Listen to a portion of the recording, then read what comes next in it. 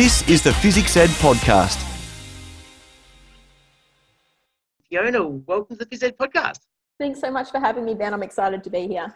Oh, look, I'm absolutely stoked to have you here. And honestly, it's not, we've communicated, but through Twitter. Yes, it's actually kind of cool to see you face to face. Yeah, it's like you know the person really well, but you haven't actually met them. So it's great to actually meet you. Though I must say, on those Twitter chats, and by the way, if anyone's wondering what we talk about, primary STEM chat happens every Thursday night on 8:30 Australian Eastern Standard Time. It is an awesome place to hang out with lots of educators. Yeah. That chat with, I mean, you're amongst many educators. It's in a flurry. It's so quick. It is absolutely. I had to download TweetDeck to actually keep up with it because I can't do it on my phone. So my first tip there is if anyone is keen to do a Twitter chat, get onto TweetDeck because it'll make your life so much easier. Oh, totally. So, and especially if you end up posting it, it's just insane. Yes, absolutely.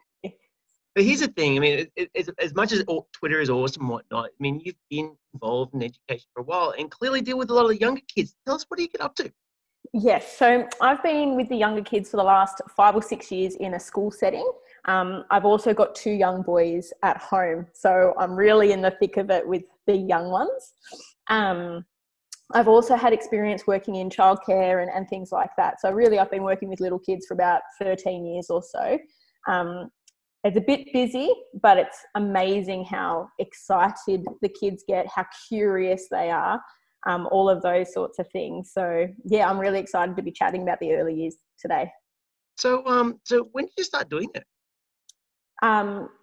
In terms of working with the kids?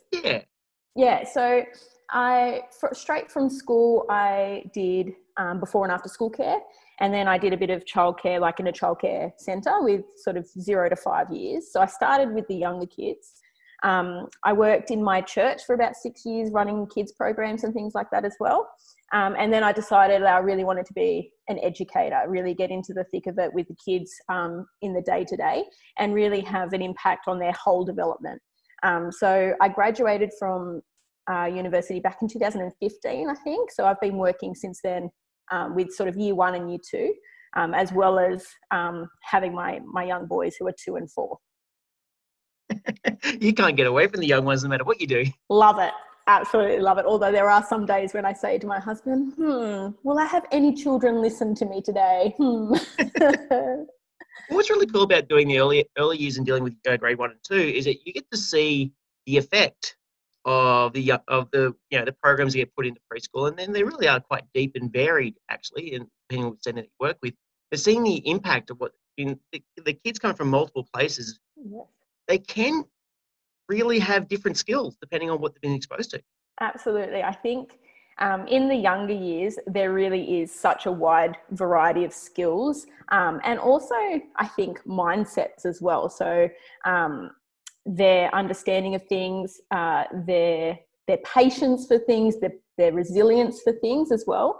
So really when you get a whole lot of the little kids with you in either kindergarten or year 1, you really have this whole spectrum that you're kind of trying to work with, and you're trying to meet all the students where they're at, which can be very challenging because you want what's best for all of them, but it's like how much time of the day do I really have to try and really nut out the nitty gritty for all of them? Well, that's the reality.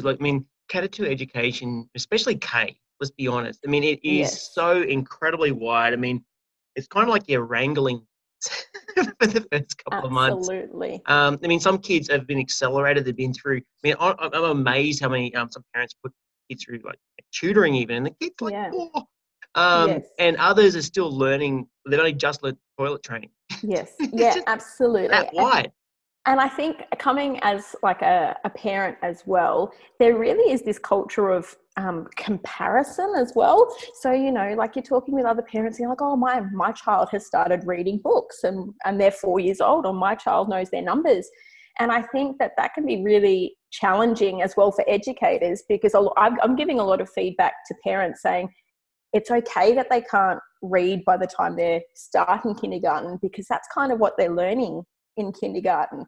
So you're kind of trying to alleviate the parents' concerns there, and also realize that let's not rush the kids into reading chapter books and things like that. I think the younger years, it's all about play, and that's a really vital part of their development and how they're going to develop skills that are going to carry through to adulthood as well. And those skills can help them with those things like reading and writing and all of that.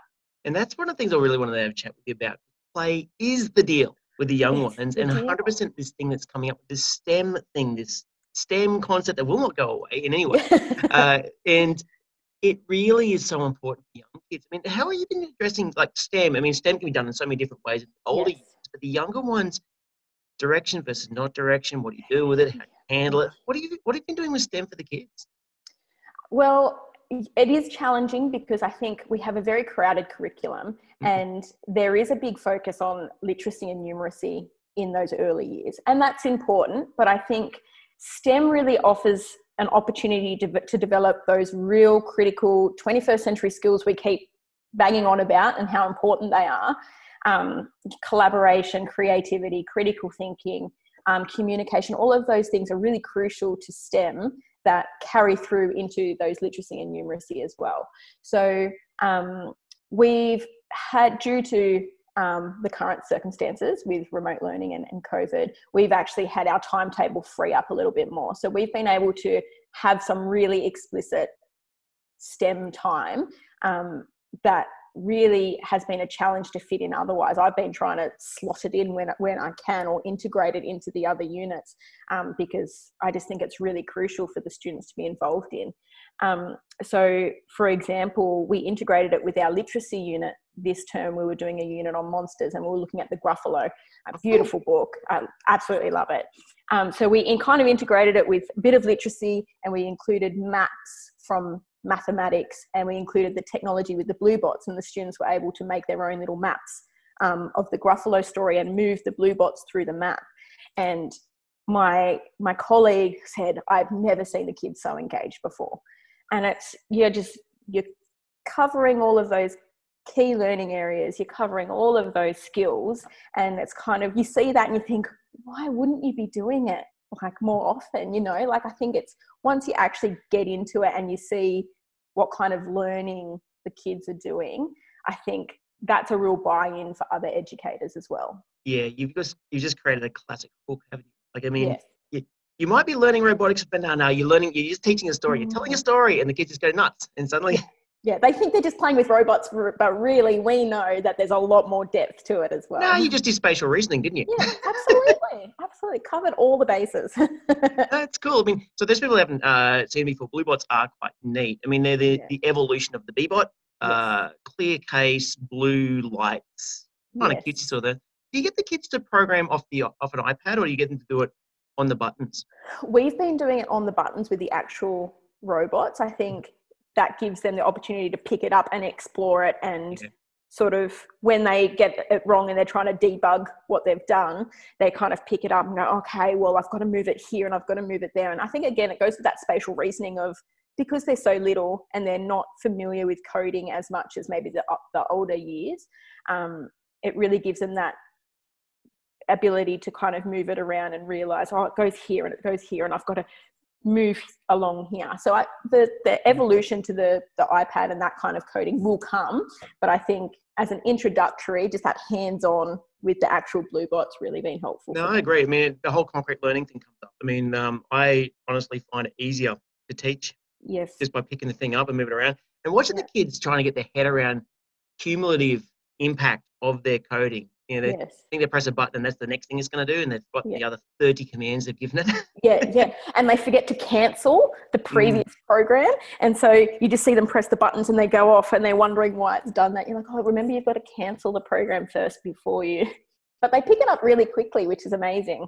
What's cool about this is that you could actually bring in the built environment, because they could build the forest for the Gruffalo, they could build castles and bridges and whatever else you feel like. Really, and that comes down to the time.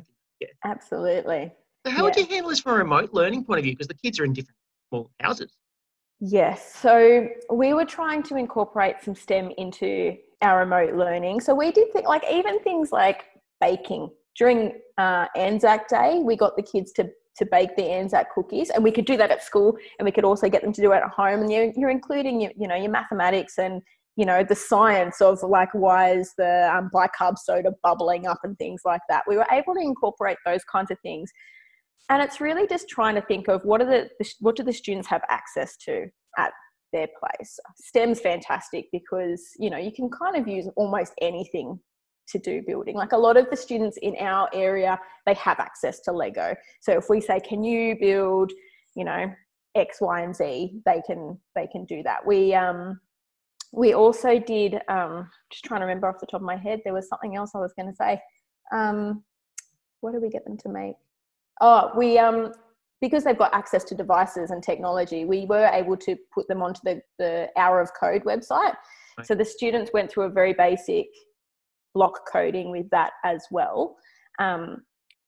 But with our science unit last term, we included some design thinking for the year ones, and they had to come up with, you know, they had to create something to monitor the noise levels in the classroom. And we started that before remote learning. And so, you know, we'd gone through the empathy stage and the iteration stage and the design stage, and they got to that, and that's where they went home. Yep. And we actually found that the students had more access to resources at home. They thought, I want to make this. Okay, I'm going to use this. I'm going to use that, rather than relying on only what we had at school. So the things that the students came up with were phenomenal. They came up with lots of different gadgets. We had one student who made like a speaker for the phone out of plastic cups and a toilet roll. And it was amazing. I loved it. And I think just them having a bit more space to do that at home, like, because they don't have this as much of a structured timetable at home.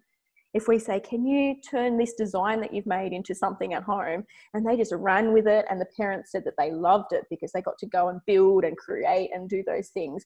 And it's not something that the parents have to monitor as much as, okay, go onto the device to do your English and your maths, because that was a challenge for our kids during remote learning. Cool. It reminds me of a thing. I haven't actually built it, so I'm not going to describe it very well. But someone had set up a way of doing a home theatre using cardboard in their iPhone. Yeah, wow. Project out, which is really, really cool. And there's something to throw the kids. But I was also just thinking there too about the sound meter within your room. It's something I kind of did with school. We made it, but I didn't tell them what I was really doing was we're creating devices. If it actually starts moving, it's telling you that the class is too loud. They all made their own quietening device. It was awesome. Well, that's kind of where we were going with our year ones, because we were looking at sound energy, and they didn't understand the concept that we wanted something that could tell the kids when to make noise and when to stop making noise. So they were all thinking, okay, it's something that stops making noise. So they would like ring a bell and go, okay, everyone be quiet. And I'd be like, well, what can we do to make it noisy again if we want people to talk to each other? And they're all like, and they had to really think about it. So it was good to be able to include that questioning to extend their thinking as well. Oh, totally. It actually reminds me, we've run a lot of Lego Mindstorms programs, and whenever they use the clap to stop, very simple program. Problem is they don't allow for the actual just genuine noise in the classroom, and the thing won't move. I'm going, of course, it's already too loud, and then they having to realise they got to change the sampling level. Yes, it's funny to watch them actually sort of realise that. Yes, and then they realise that the louder they are, the more it moves. They then change it, and then suddenly the class just becomes way loud because they're all screaming at the robot. Oh, that's fantastic. It's good fun. The thing is, though, STEM is often, it depends on which way we cut it. That's a lot of the technology side of things. But there's lots of science that kids can do. There's a lot of measurement and engineering and whatnot. And the kids can have fun. I love the fact you were talking about the Anzac biscuit. By the way, if you're listening, if you haven't had an Anzac biscuit, just get some golden syrup, some rolled rice, all that sort of rolled oats early in the morning. Rolled rice. Maybe you could try it with rice. That's the experiment. Oats versus rice. But they were used in World War I, and they were fantastically awesome for our soldiers, and we've had them since down this way. Very good. And I suppose, do you have any kids try more than one recipe? We had some students, so we had a recipe at school to do it with the handful of students who were still at school at the time. But we had students who, their parents had recipes that they'd been using, and we had a few different bits and pieces. And we also try to include, we included literacy into it. We put we're doing procedure writing. So we also included a scaffold scaffolded procedure writing where the students had to cut and paste and put in like the recipe as well. So I think that had a lot of the steps on it. But because the students were at home, they did have that flexibility where they used a recipe that their parents had, or they changed the ingredients a little bit. And, you know, that's okay. We're okay with that. Yeah, it was great. It is actually a good thing too, because like, getting kids to understand fair testing from a very, very early age. And procedural thinking is a thing. It turns out you actually got to do it right through your whole life. Getting kids to actually do that and have, it'd be interesting to actually get the kids. I wonder, I'm just sort of making this up. I wonder if you could get them to write a recipe that gets sent to another kid to build. And they can compare, I wonder if they can compare the two. I've done something similar. We've done something similar with Lego building, with pattern blocks. We got the students to create something with the pattern blocks, and they had to write down the steps and then share it with a partner to recreate. And it's really interesting because with year one, sometimes the steps are not as explicit as they could be. And I don't know if you've seen those videos on YouTube with the dad who tries to make the peanut butter sandwich. Oh, the sandwich is a classic. With his kids. So we actually showed the kids that. Yep. And we made fairy bread with them.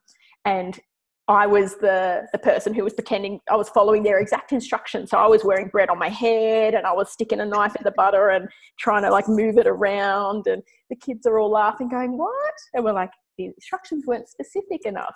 That's right. So it's really interesting, that real like visual example for the students really makes a big difference. So sometimes you've got to be really explicit with the younger students so that they kind of, it tweaks that understanding of, actually, I need to be a bit more, you know, elaborate with what I'm explaining, and my details have to be really specific. But yeah, and it's also a lot of fun. It is a lot of fun. And sometimes some schools they'll link their young ones with the older kids as a leadership thing. Is that something that you do at your school? Yeah, we do have a buddy program. Obviously, due to the current restrictions, we haven't been able to do it because that's obviously too many students in one space. But yeah, once a fortnight, our year ones would have a year 6 buddy, and we would do different bits and pieces. We've done, you know, some pen pal writing and things. Our plan for when we came back was to do a bit of Minecraft, because the year 6s were very jealous that I was doing Minecraft with the year ones. So we had to say, okay, when we come back, we can do a bit of Minecraft and building within that. So there's obviously lots of opportunities for STEM there as well, and for the older kids to scaffold the younger kids for some of those more challenging activities. Well, totally. So I mean, I actually was thinking my daughter, she's in year 5. She was completely jealous knowing don't tell her. The thing is, there are a lot of games out there that work incredibly well for teaching kids. Yeah. I'm aware of chemistry teachers using Minecraft. Yeah. You know, you can totally go right into it if you really want to. Yeah, and I think I love Minecraft. I've been using it for the last 5 or 6 years, and I think a lot of teachers sort of shy away because they're like, I don't understand Minecraft. And I think part of it is just letting go of that and realizing the kids will probably know more than you do, and that's okay. If you know the basics of setting up, you know, the environment so that it's, you know, there's no nasty things coming at you. Once you can kind of do that and set those parameters, which is really simple to do, the kids have lots of exploration with that. So we did a geography unit this term about Australian environments, and some of the kids chose to make their environment in Minecraft to demonstrate what they'd learned about the animals and the plants and how people can care for those environments. And I think because the kids are used to using it at home as well, they come with a lot of pre-knowledge and expertise. So a lot of the times I say to some of my students, okay, you're my expert. If someone asks me a question, can you go and help them out? And that way I've got a few people who can help in that area. Actually, I'm going to ask, because maybe some people will be listening, you know, like, I don't know, I can't visualize how you teach the environment and animals in Minecraft. So what sort of things do the kids create? So the first thing that we do is we set up the world so it's completely flat. So it's like just an endless green field. So it's just completely blank canvas for the kids. We did desert and coral reef environments. They were the two that the students got to choose from. And so because they had this completely blank canvas, which can be overwhelming at times, and some students sort of struggled, I think, with the open-endedness of it. But a lot of the students, they choose a sand block and they start building it around to make a bit of a desert space. And we talked about what kind of plants are there in the desert. Oh, there's some spinifex. Oh, there's a little grass thing that looks like spinifex. I'll plant it in here. And then we talked about how there's dingoes in the desert, but there aren't dingoes in Minecraft. So the kids go, well, I'll put a wolf in because a wolf is kind of like a dingo. I'm like, okay, that's really good logic there, good reasoning skills. So they put those in. So it's just they're bringing their understanding of the desert into Minecraft, and they're using those kind of logical skills of, okay, what can I use? I don't have a dingo. I don't have a kangaroo. How can I create something that represents that? Or with the education edition of Minecraft, you can build signs. So the kids were able to actually type in some of the information that was a bit harder to represent in Minecraft. Decorative signs. That makes a lot of sense, actually. Yes. You could almost create like a tourist trail. Yeah, absolutely. Well, I did that at the start of the term. I made our own school rainforest because we started with a rainforest scaffold. So I showed them like how the world could look, and we went through the process of inquiry through that first before they went on their own. But there's so many options for it. I just love Minecraft, so I could talk about it all day. That's a lot of fun. And actually, one of the things that you mentioned there was the open-ended problem. Like, you've got this big flat green 2D space. In some ways, for students, that's kind of like really challenging. Even if it wasn't Minecraft, it was just anything. It's like, hey, go for it. I don't know, give you any scaffold, I'll give you any instruction, you sort it out. And quite often, with kids can be almost scaffold to the nth degree. Yes, absolutely. I think that was one of the things that, we're always reflecting as teachers ourselves. I think next time I probably wouldn't have made it so open-ended for some of the students, because some of the students sort of struggled with it. But the other amazing thing about Minecraft is all the kids work together. They sit next to each other and go, oh, are you building this? Oh, you could just do this here. Oh, I made a dingo with, and there's that collaboration there. So the students who are really struggling with those kinds of things were able to turn to their peers and get support. I didn't have any students who were struggling to come up with something because they were all sitting next to a friend or two, or I had huddles of tables of about 8 kids who were just working on it and talking about it and doing this and doing that. And it's just amazing to see such collaboration at such a young age as well, just working together on that problem. What's the thing, like, often we go, oh, they're only 6. But they've still got a human intellect in there.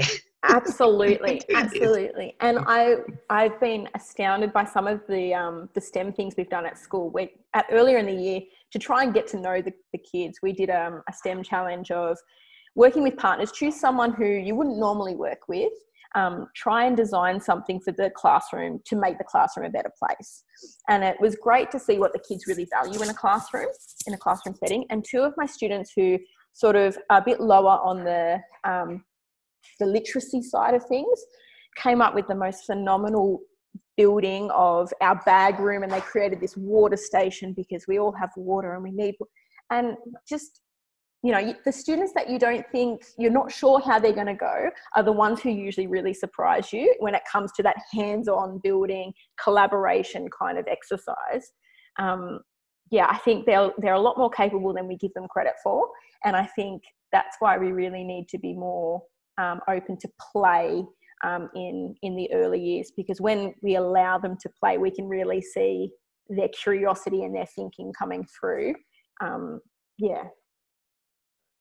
Great advice. Next, I was going to ask you for advice. In fact, so framing this actually. So if you had, I don't know, it's hard to say to early educators, primary educators, actually just say educators. Yes. There's an idea. There's an idea. So you had a bunch of our educators are about to enter the wide world of education. What would be your advice saying, look, righto, so you're going to produce some sort of STEM unit. And I know you're going to be teaching in grade 5. I know some of you are going to be teaching in grade 1. And hey, I've got a few people who are going to go into grade 10. Yes. What's some generic advice for anyone listening, trying to think about how do I sort of kick off my STEM units, make something interesting, fun, irrespective of the age? Because that's what I think that what you're getting at really is harkens to every age. Yeah. Well, the first thing I would have to say up front is I really think that you need to connect with other like-minded educators, because there is nothing more valuable than the advice and the ideas that you can bounce off from other educators. So joining Twitter this year has been by far the best PD I have ever done. And joining this primary STEM chat we were talking about earlier has been, for me, just so eye-opening. And every week I get new ideas of things to try in my classroom. I've got connections of people I can talk to if I've got questions, or, you know, I'm like, oh, I don't know what to do here. Can anyone help me out? And I always get a bunch of advice and ideas. So I think by far that's my first piece of advice. I think the second thing is to really look at the curriculum and at your program and your outcomes, and what is it that you're actually wanting to achieve. Because sometimes, and I'm guilty of this as well, because, you know, I love Minecraft and I think, oh, I'm just going to do some Minecraft. But I think we need to take a step back and think about what is it that we're actually wanting the students to achieve, to be able to do, and then kind of frame the lesson around that. So, for example, with the geography unit that we did, we planned out the geography unit first, and then we kind of expanded it to, okay, so how can the students demonstrate what they're learning and how can they work on an open-ended problem? And that's where the Minecraft came in. So I think if you look at the programs that you've got and the outcomes you've got, and then there is a lot of understanding the resources and tools that you've got. So it's really hard to just throw Minecraft into it if you don't really understand it that much. So you're going away and just learning a bit about those tools, I've found really helpful. So I spent a lot of time during the week going off and researching some technology tools, or going to find some STEM activities or books that can be helpful. Yeah, I think those sorts of things are really good. Yes, I can't rave highly enough about Minecraft, so that would be a good resource, because I think that Minecraft can fit into a lot of lesson ideas. So definitely check that out as a resource to go to. And even just collecting lots of resources for building activities as well. So I've got a storeroom full of recycled materials from home that I've been collecting over the years. Just so if you want to put in a building challenge from a picture book you're reading in literacy, you've got those resources ready to go as well. Yeah, I think we all become bowerbirds, don't we? We all kind of Absolutely. I'm usually sending messages to friends and family going, can you save these bottle lids for me? Can you get this for me? I'm usually scouring around wherever I can. Oh, it's crazy. I have a room overfilling with, I just do now at our workplace, just outside of this room, just filled with stuff. Yeah, it's so necessary for those things. So it is, and actually, especially when we got my poor co-workers, like, are you sure we're keeping this? I can't tell if it's trash or treasure anymore. I've got no idea. Okay, it's all mine. Yeah, I need it, because you know, as soon as you throw it out, that's when you'll need it. Oh, I'm still looking for a particular old camera I was going to use for forensics prop. Oh, but anyway, no. that's a different that's side a different story. And when you talk about the PLN thing, totally, I actually reckon that's probably the number one for me. Absolutely. Because obviously we can teach the biology, physics, whatever it is that you're teaching. But hanging out with people who've done it before, or have at least done it in a different way, is useful. Actually, there's a half the problem too, because once you go down into PLN, it then becomes a rabbit hole of ideas. Absolutely. Like, sometimes you get too many ideas, and then you want to do all of them, but you're like, okay, I've got to do one at a time. So yeah, sometimes you get a bit overwhelmed with them, but it's fantastic. Yeah. Absolutely. Hey, look, there'll be some people that'd love to get in touch with you, Fiona, if they may. How would they be able to do that? The best way would be through Twitter, because I'm on there quite frequently. So my username is Fi Morrison, Morrison 2. So that's the best way to get in touch with me. And I'd be happy to talk about anything with early years STEM, with Minecraft. Yeah, I would love to have a chat.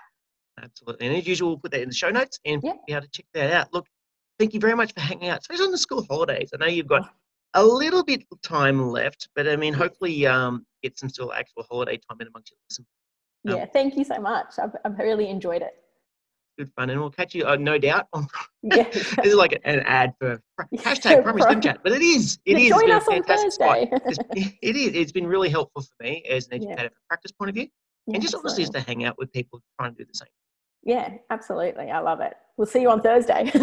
Catch you on Thursday. Look, thanks very much. Have a great morning. You too. Thank you. You've been listening to another FizzicsEd podcast. We're excited about science. Subscribe to us on iTunes to download the next episode as soon as it's released. And don't forget, for hundreds of ideas, free experiments, our new Be Amazing book and more, go to fizzicseducation.com.au. That's physics spelled F-I-Z-Z-I-C-S.